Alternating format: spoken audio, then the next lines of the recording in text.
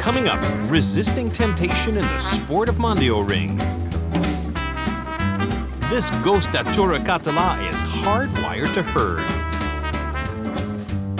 And Ruby the Rottweiler is starting a new fad.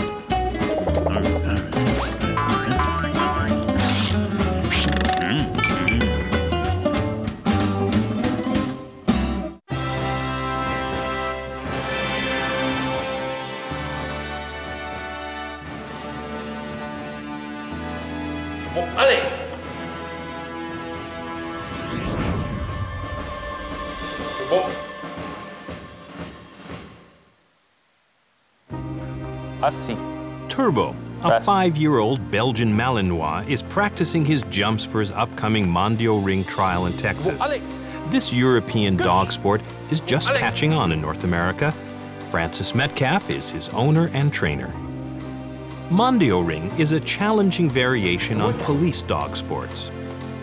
It tests a dog's protection response, jumping skills, and obedience around distractions. I believe that Mondio ring is the most difficult ring sport for dogs. In normal agility, you have small jumps and it tests the dog's ability to weave through the poles and compete under time. Mondio ring is meant to be extreme jumps. The Belgian Malinois was originally a herding breed. Today, they're a favorite with the military and the police. The Belgian Malinois outperforms virtually every other breed in Mondio ring sport. The reason is that the breed itself was created specifically for this type of work. They're not, they don't make a great pet. They're strictly a working dog. They have got tons and tons of energy, and it needs to be satisfied by doing some sort of fun sport like Mondio ring. Turbo and Francis have traveled throughout North America, racking up titles in other police dog sports. But they've only competed at level 1 in Mondio ring. In Texas, Turbo will compete at level 2 for the first time. Turbo couché, rest. Because Mondio ring is a European sport, the commands are given in French. Mondio ring tests the dog's obedience in extreme situations. Francis's friends act as decoys. Turbo must ignore the distractions and stay in place. Excellent, guys. Good work. I don't think he's not going to break during the trial. He's not moving. Good work. Good boy. Some of the exercises in Mondio ring sport, like the refusal of thrown food, are very difficult. But the basic premise of the exercise is to see whether your dog can resist the temptation of a morsel of, very delicious food thrown at his paws and resist as if it was a poisoned piece of food while you're out of the picture.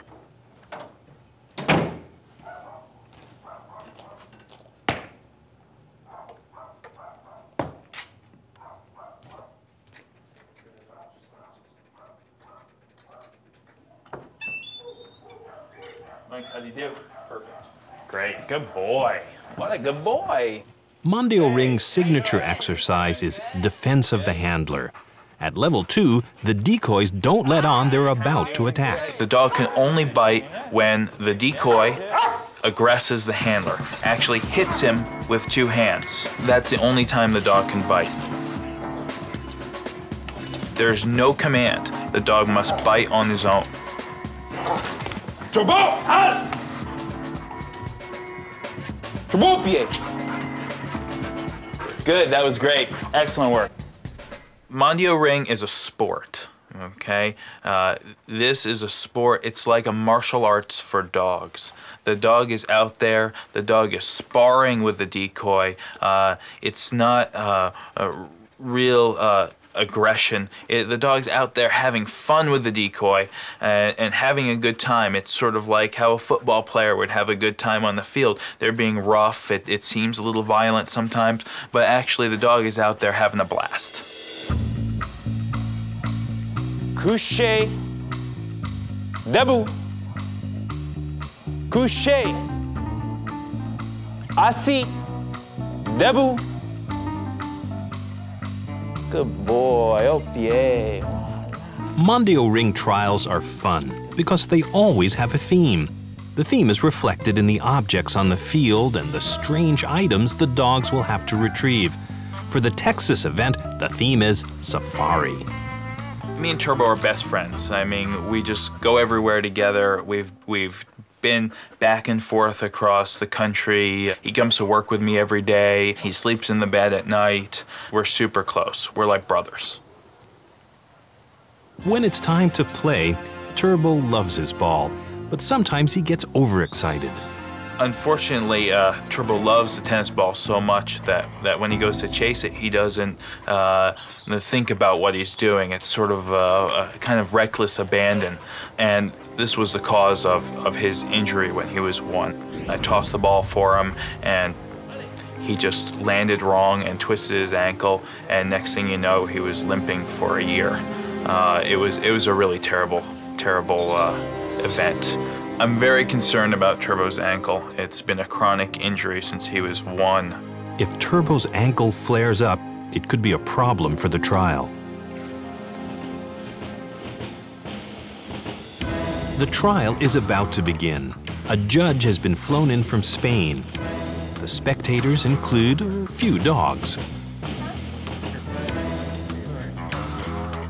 Turbo's trial will have 3 parts: obedience, jumps, and protection. He'll lose points for mistakes and slow responses. Turbo has to retrieve this doll within 15 seconds. Je cherche peur.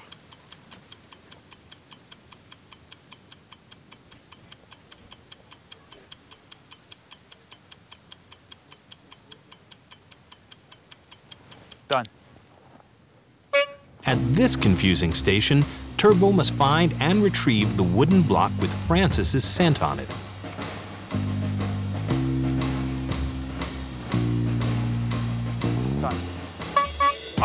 The send-out. Turbo runs away from Francis at breakneck speed, only returning when Francis calls him back. Next, the hurdle.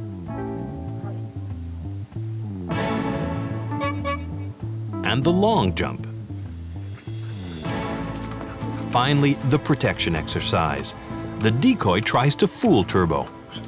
It works. Turbo doesn't attack when he should. The judge deducts points, but gives him another chance.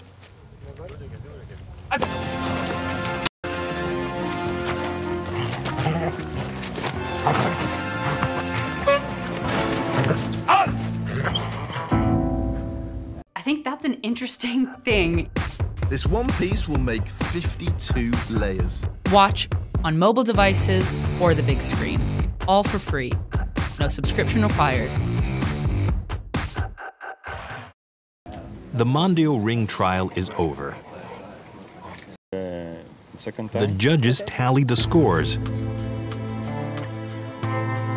Every second is minus 2 points. Despite a few mistakes, Turbo gets a respectable score. And the judges award Turbo and Francis their Level 2 Mondio Ring certification. Muchas gracias, señor.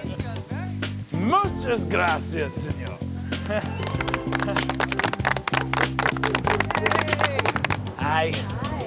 I'm a perfectionist, so I would like to see us do a little bit better. But this was my first time in Mondio 2, so I'm pleased with what we did, and I'm really proud of Turbo. Thanks.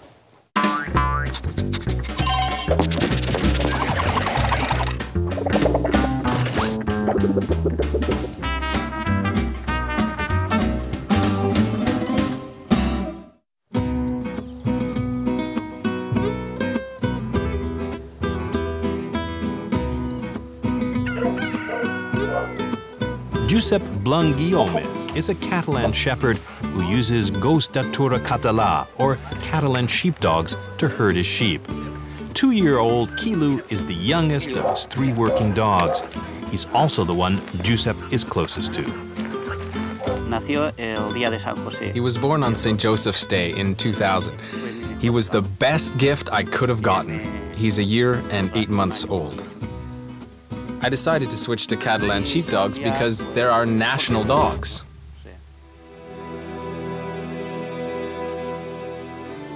The region of Catalonia lies in the northeast corner of Spain. For 40 years under the Franco dictatorship, the Catalan language was forbidden and Catalan culture was repressed. The region regained its autonomy after Franco's death and its culture flourished.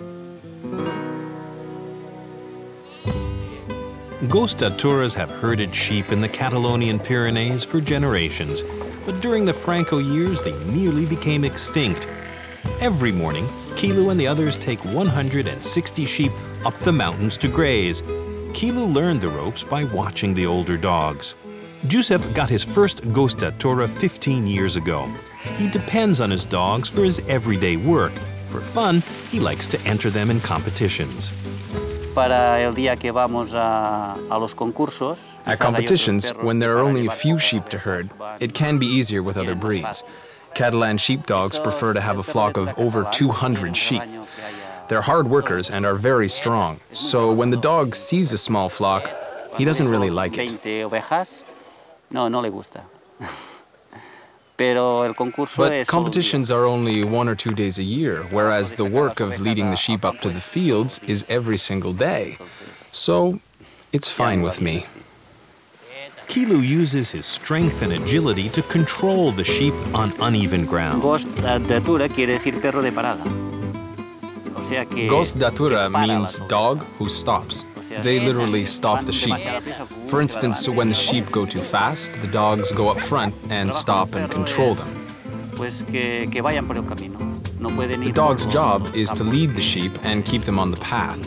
They can't go wandering into fields that belong to the neighbors. The shepherd leads the way, and the dogs have to control the sheep so that they follow the shepherd along the path. Each dog has a specific job to do. Palut, the oldest and most independent, stays at the rear to make sure no sheep lag behind. Pom and Kilu stay on either side of the flock to make sure the sheep don't stray from the path. Catalan sheepdogs are hardwired to herd, and they're built for the mountains. Their short legs give them a lower center of gravity for more stability on the steep paths. Catalan sheepdogs are dogs who take lots of initiative. When you've already been to a specific field, they know where the sheep can go and where they can't. They use their own initiative, so often it isn't necessary to give them commands. Palut, volta endarrere.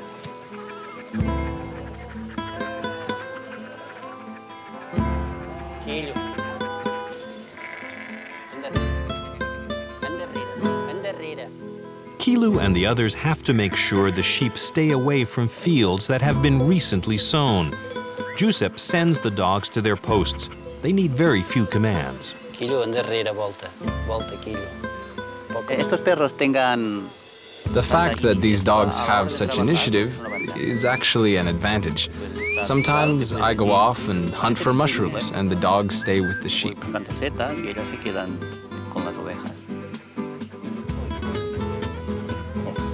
In 6 months, Kilu will enter his first herding competition. His father, Pom, has won 5 of them.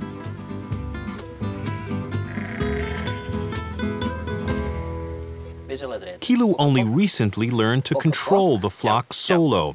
Josep asks him to gather the flock and drive them to one end of the field.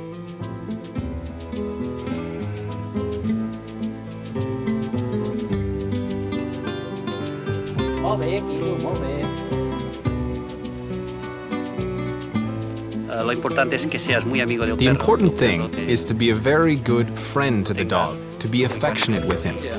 He has to obey you, but if the dog is your friend, he'll obey you. Competitions are nothing more than obedience. I mean that if the dog obeys, then it's easy.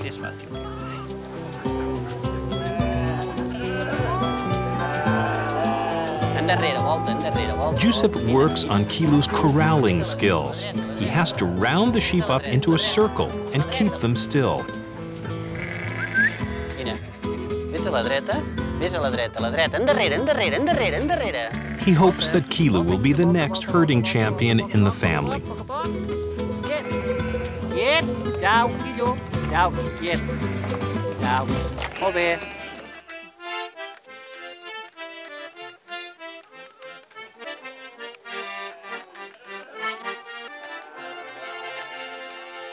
I el pastor de llum que riu festejava la criada, tant i tant l'ha festejat, que ha vingut que l'ha enganyada. Espero poder seguir, aunque no es I hope I can continue being a shepherd, even though it's not easy. Well, it's not easy, and it becomes more and more difficult due to decreasing prices because it's not profitable. But, well, I believe it is important to try to continue because the mountains, without shepherds, I believe they would really lose their charm. Before, shepherds used to sing. They used to sing and play instruments like accordion and harmonica. Now, this has been lost, but a few shepherds still do it, like my friend here. Yo supongo que sí, que seguiré siendo pastor, sí. Es el trabajo que más me gusta. Entonces, como que es lo que más me So gusta, I guess in the end I will remain a shepherd, since this is what I most prefer to do. And as for Kilu, well, I think it's what he likes best too, and so I think both of us will continue. Sí, sí, creo que los dos seguiremos.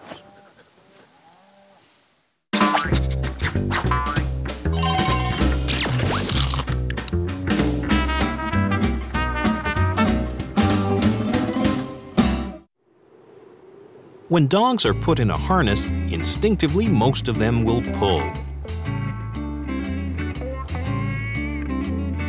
Put on the harness.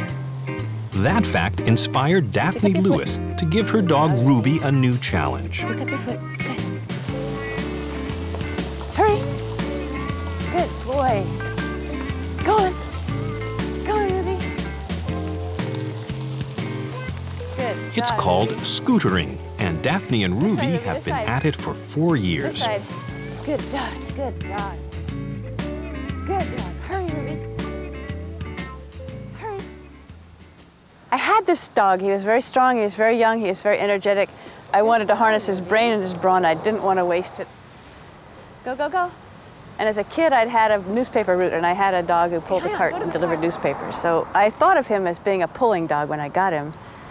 And so I tried rollerblades, and the rollerblades were really fun, except it's hard to stop and you can't go anywhere where there are bumps. So then I thought, well, what could I use? So I switched to scooters, which have brakes and big wheels. It makes it more fun because he's a slow dog. Now that he's older, he's a slow dog. And going uphill, even if he's going slowly, I have to run, and his slow trot is still a good run for me. So the hills just make it a whole lot more fun because I get exercise too. Because they're often used as guard dogs, people tend to assume Rottweilers are vicious and mean-tempered. They're wrong. Well, their reputation, of course, is as killer dogs, but they're not. I think the Rottweiler who is a killer dog is a Rottweiler brought up by somebody who wants him to be that way. The way he is now, placid and laid back, is the way he was as a puppy. And the breeder said she bred for gentleness, and he was always quiet and well-behaved. Like a husky dog, when you get ready to hook them up, they're excited and they're jumping up and down and everything. He's just placid. But he goes and doesn't stop. So I think he likes it, and I know it's good for him. Ruby is Daphne's favorite way of getting around Seattle. I live by myself, and Ruby's my friend, and he's a convenient friend because he'll go with me all the time, everywhere. He goes with me to work, he goes with me everywhere.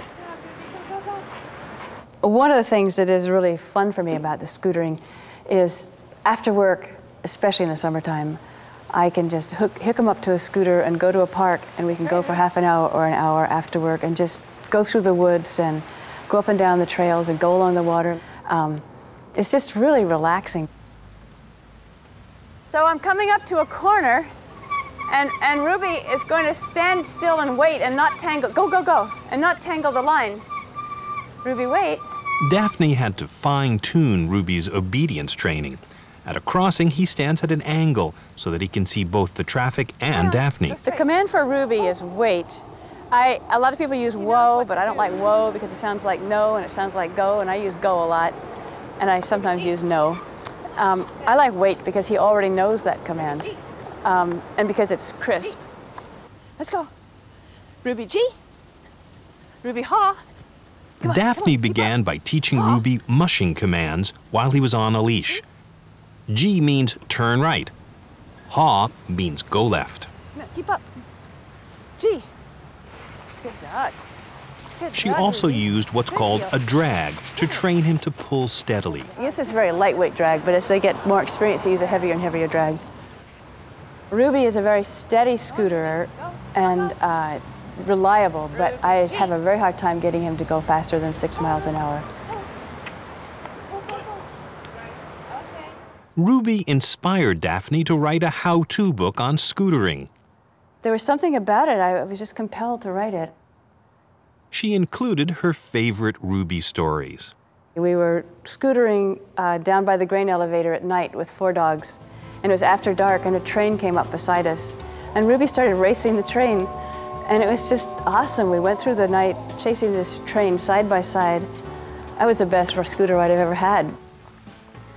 Scooter racing is popular in Australia and New Zealand. It's thanks to Ruby and Daphne that scootering is catching on in Seattle. That was her foster dog. Daphne organizes fun runs. Saving extra room for people. They have fun, I have fun, and what more is there than going out and having fun with your dog?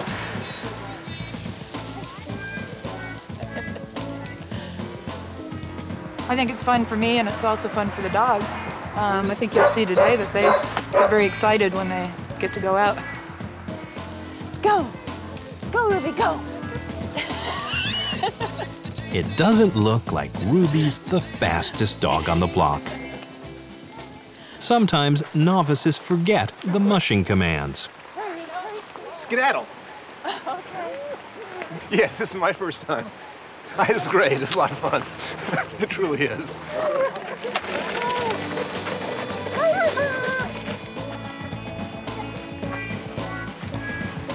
Pull, Ruby, pull. On by, Ruby, pass him. Pass him, Rubes. It's just fun having a dog who's so reliable and obedient and does such a good job.